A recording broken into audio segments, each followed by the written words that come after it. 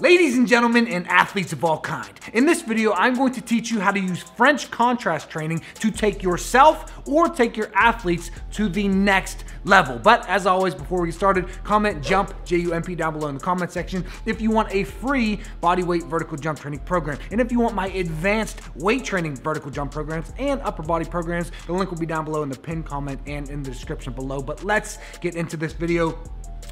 Ladies and gentlemen, French contrast training is by far, I'm trying to think about it.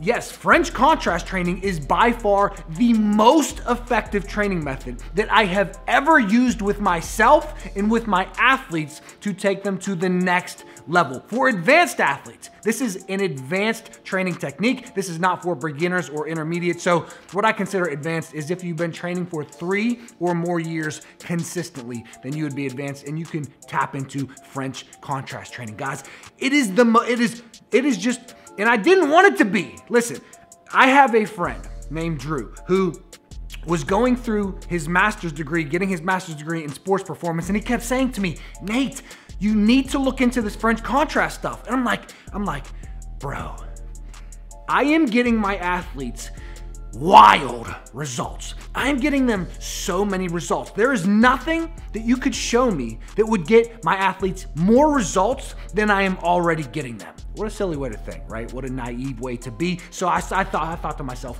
I'm a learner, right? I'm open-minded. Let me check this stuff out. And thank God that I actually checked it out, because guys, French contrast training is the real deal. So in this video, I'm gonna talk about what it is. I'm gonna talk about when to use it and how to use it. And I'm gonna give you a lower body example and an upper body example of how to implement French contrast training into your own programming. So here we go.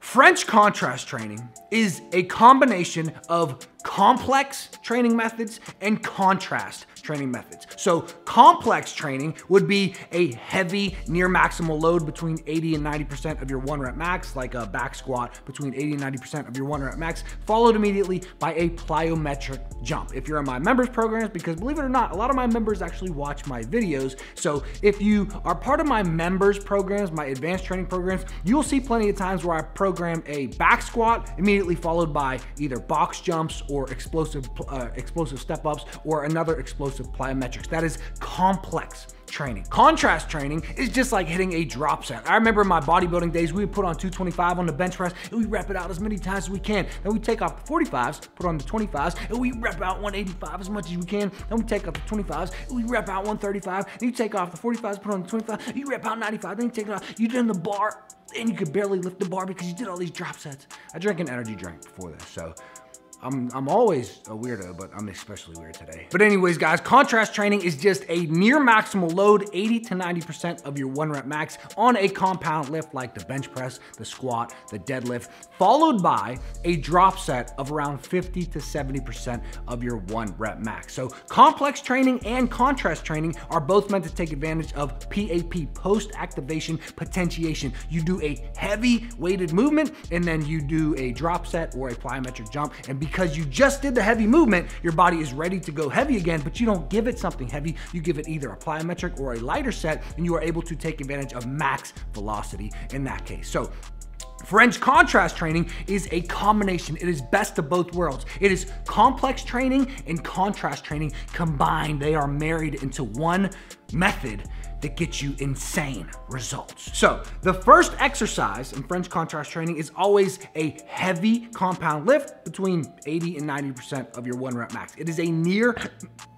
the hell was that? It is a heavy near maximal load with a compound movement like a bench press, a squat, or a deadlift. Then the second exercise is a plyometric jump and a more advanced plyometric jump like a depth jump or a hurdle jump. Then the third exercise, we are tapping into contrast training now. We are going to use a sub-maximal load. So you could either do a squat with lighter weight, or what I like to do is a weighted jump like a dumbbell squat jump. And then the last exercise is an accelerated plyometric jump, like a band-assisted plyometric jump or sprints, or if you can't do either of those, then you could do box jumps. And if you can't do box jumps, I would do tuck jumps. But those are the 4 exercises in a row. So heavy maximal load, plyometric jump, sub-maximal load or a weighted jump, and then a band accelerated or an accelerated, a fast plyometric. And then those will be the 4 exercises that make up the French contrast training giant set. So I basically just gave you a lower body example of French contrast training. What I like to do is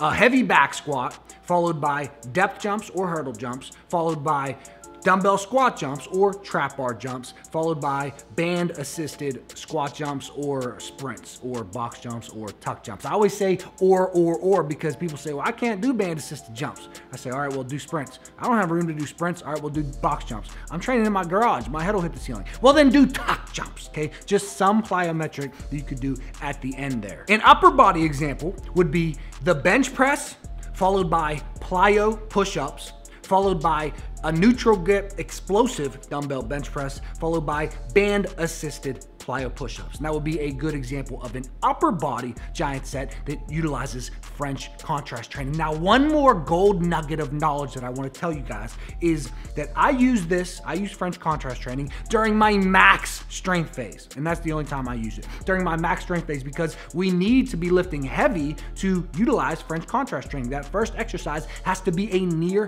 maximal load. So the first thing, if you get my members programs, the first thing that I'm gonna ask you, do you have knee pain? If you do have knee pain, we're going through a knee strengthening phase. We're gonna knock that out of the park before it even becomes a bigger issue. So first phase I ever go through or put my athletes through is a knee strengthening phase. Then we do a building phase between 50 and 80% of your 1 rep max for most of our movements. Then we get into a max strength phase where it's 80 to 95% of your 1 rep max are the loads that we are using. And that is where I utilize French contrast training. Then I take you through a strain speed phase and then a peaking phase, and you're just yakow, dunking on anybody any way that you want. But guys, trainers, athletes, and coaches of all kind, this is how you use French contrast training to take yourself or your athletes to the next level. Like, comment, subscribe, holler back at your boy, get my advanced training programs down below, pin comment in the description of this video, and I will see you guys in the next video. Young beast mode from the East Coast,